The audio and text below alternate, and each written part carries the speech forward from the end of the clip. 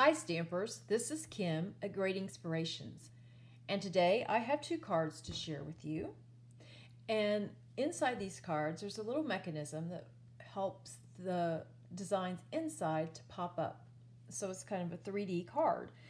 And the first one here I'll show you is the little donkey card. I made this card using the Darling Donkey stamp set. There you go, pops up. And then this card I made with the Shark Frenzy dies and stamp set. Here's to you. Happy birthday. There's all kinds of things going on inside this card. Now I just wanted to share how to make that little mechanism inside. It's very simple, and yet it can give your card a really nice wow factor. But first of all, let's take a look at the stamp sets. Here is the Shark Frenzy stamp set, and it has matching dies.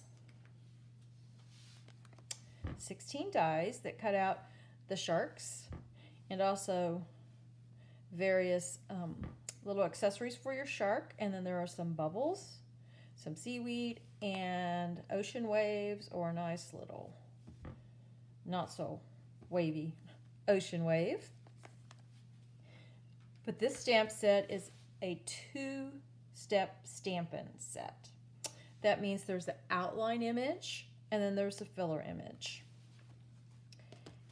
As you can see, I stamped the outline of the shark using the Memento Tuxedo Black, and then I stamped the filled in the color using the other stamp and Smoky Slate.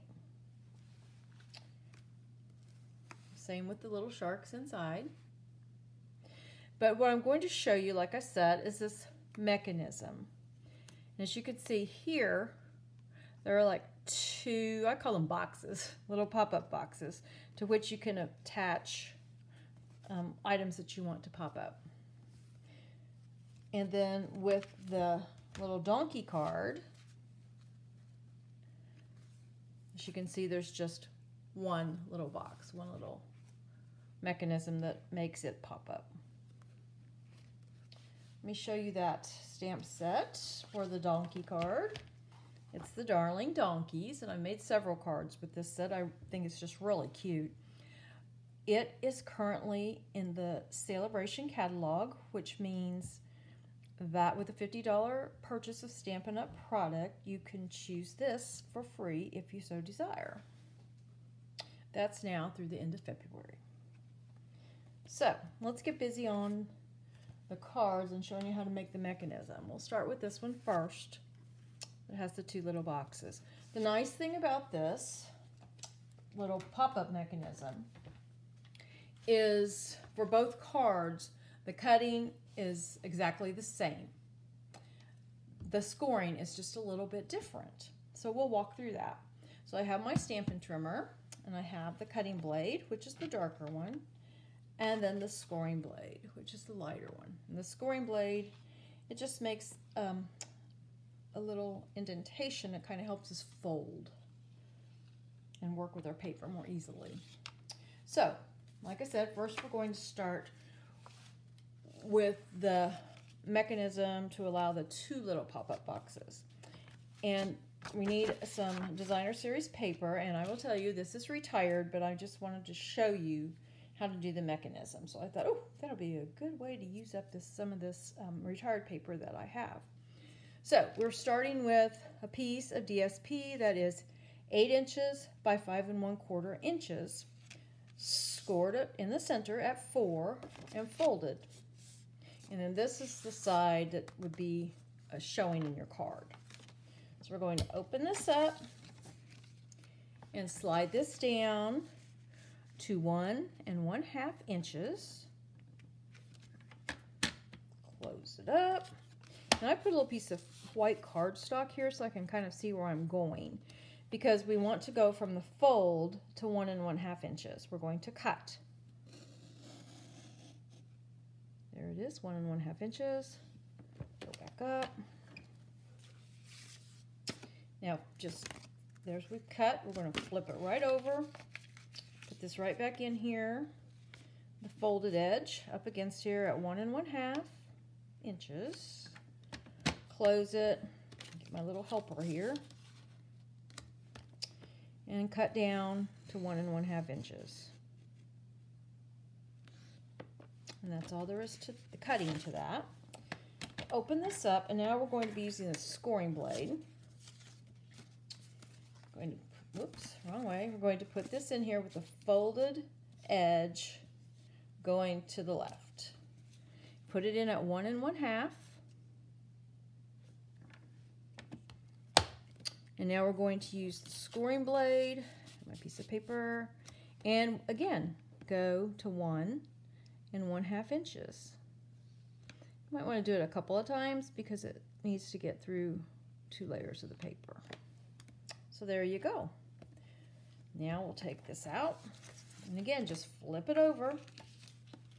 Go to the 1 1/2 inches.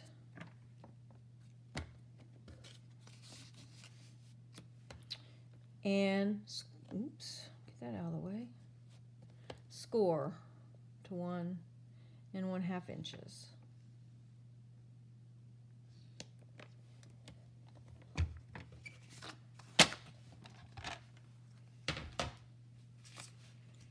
Now open it up. Turn it this way, and now just pop this up. Pop this up and fold. There's your mechanism. And this is where you would attach the items that you would like to pop up. And when you go to put it inside your cardstock, fold it down and make sure that this edge bumps right up against the fold of your card. You kind of want to center this in there, and then you just put some adhesive down.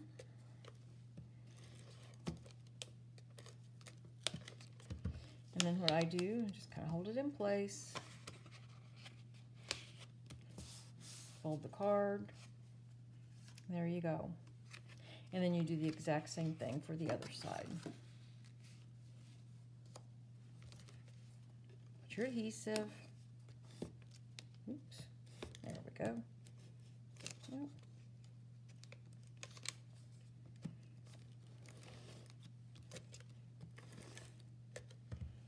Hold it in place. There you have it. There's your pop-up card. And like I said, you would put your little things that you want to pop up right there. Now, I told you that making the one for the donkey card for the center, all we're going to do, we're going to cut just like we did for this one. The scoring will just be a little different. So let's bring this trimmer back in. And I have another piece of Designer Series paper.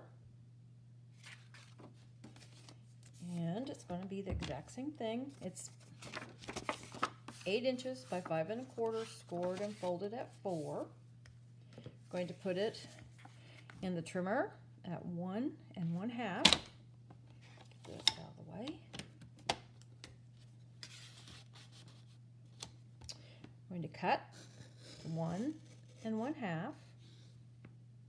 You know, I should have told you, don't worry about these measurements. There will be a link down in the description of this video that will take you over to my blog, and all the cutting measurements and all that are on that blog. So don't you worry too much about that. So now we're going to flip this over, go to 1 1/2. This paper's almost light enough. I really don't need my little helper here, but we're going to use it anyway. And go down to 1 1/2.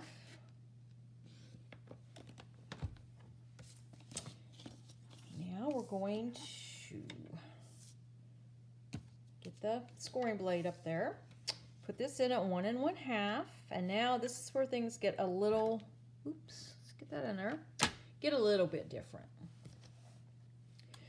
So we want to score between this cut line and this cut line.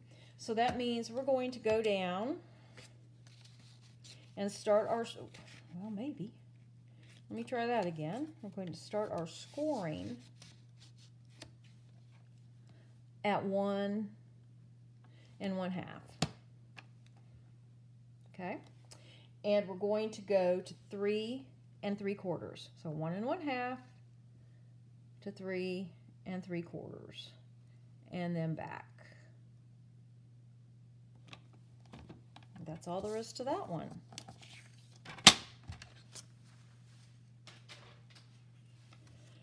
So we'll open this up, fold this down just like we did before, but this time we're going to pop this out, fold this down, down, and fold.